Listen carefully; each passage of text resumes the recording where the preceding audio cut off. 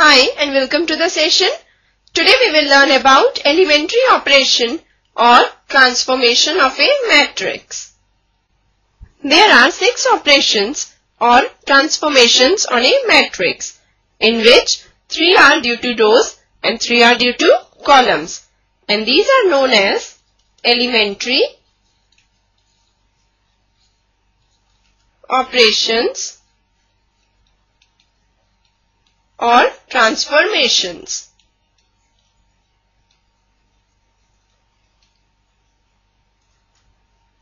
So let us see what are these 6 elementary operations or transformations.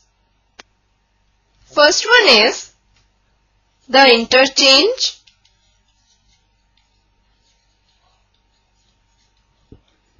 of any 2 rows or columns. So, suppose we want to interchange ith row with jth row, then we will write Ri interchanges with Rj. Similarly, if we want to interchange ith column with jth column, then we will write it symbolically as Ci interchanges with Cj. For example, if in this matrix we want to interchange R1 with R2, then we will get the matrix A as 1, 3, 2, 5. Now, the second elementary operation or transformation is the multiplication of the elements of any row or column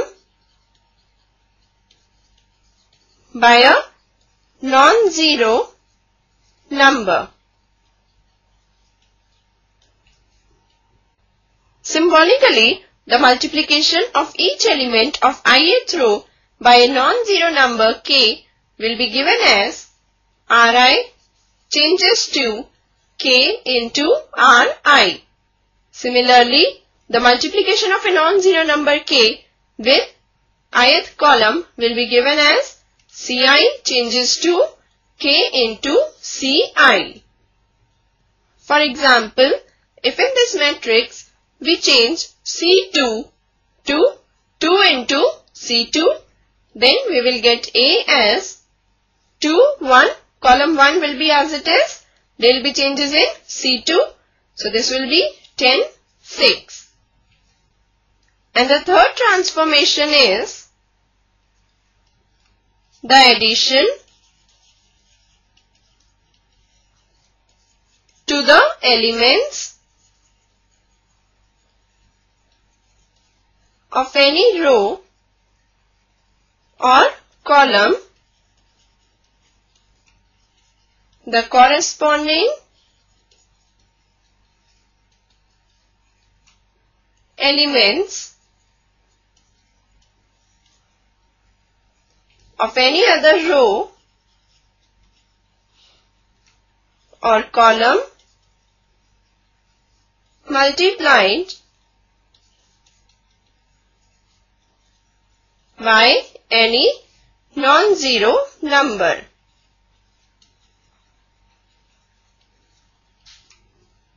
That is, if we add to the elements of ith row the corresponding elements of jth row multiplied by a non-zero number k, then we will write Ri changes to Ri plus k into Rj.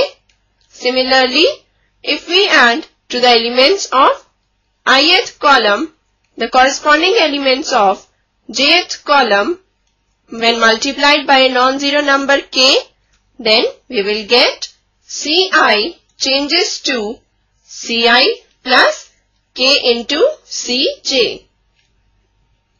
For example, if in this matrix we want to change R1 to R1 plus 2 times R2, then we will get A as, here 2 will change to 2 plus 2 times of 1, that is 4, and 5 will change to 5 plus 2 times of 3, that is 11, and R2 will remain as it is 1, 3. Now let's move on to our next topic, invertible matrices.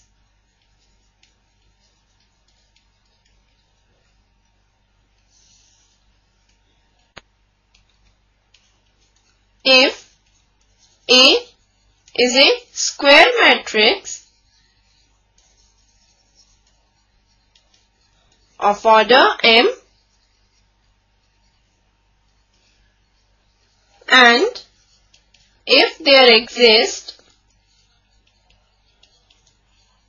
another square matrix B of the same order M such that A into B is equal to B into A is equal to I, that is identity matrix, then B is called the inverse of matrix A.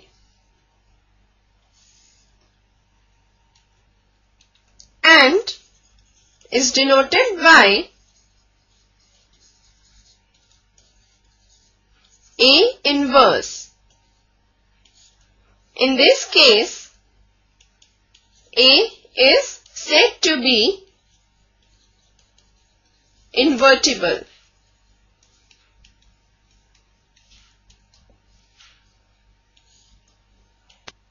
Now, this is true only for square matrices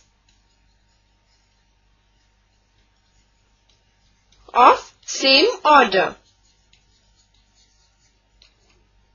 Now, there is one more point to be remembered, that is, if B is inverse of A, then A is also the inverse of B. Now let us quickly go through some properties. So first property states that the inverse of a square matrix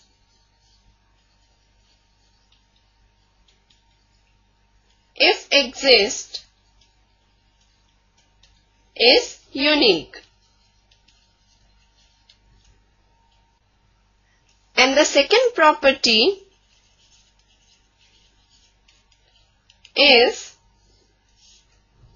if A and B are invertible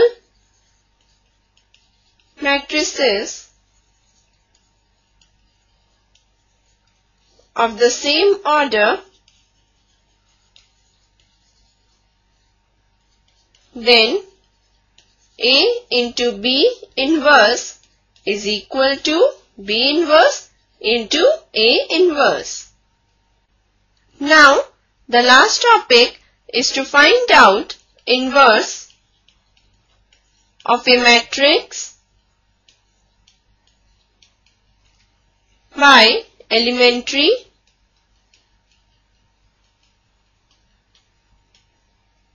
operations.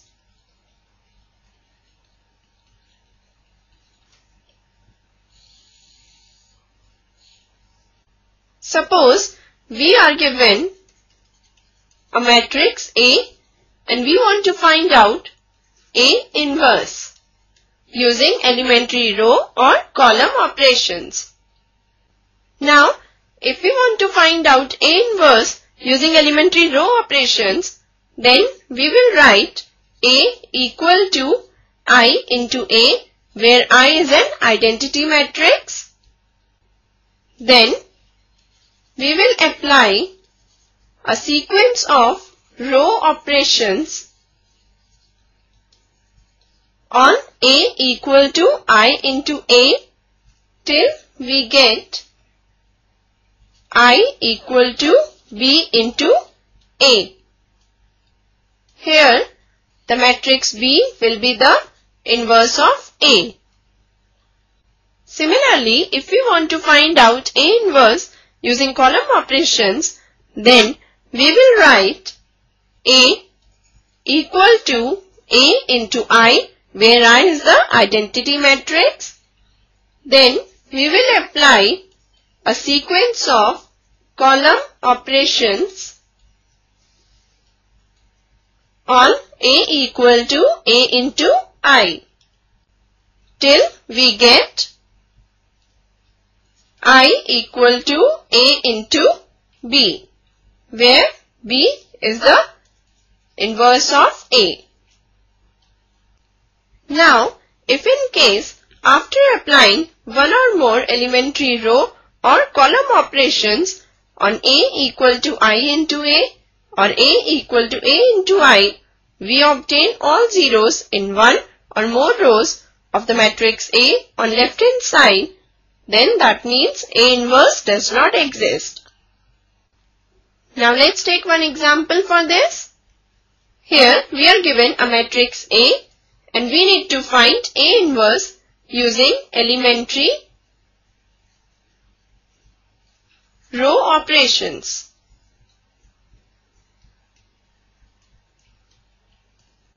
So we will write it in the form A equal to I into A. So we will get the matrix A equal to identity matrix, that is 1 0 0 1 into matrix A. Now we will apply elementary row operations on this so as to get identity matrix on left hand side.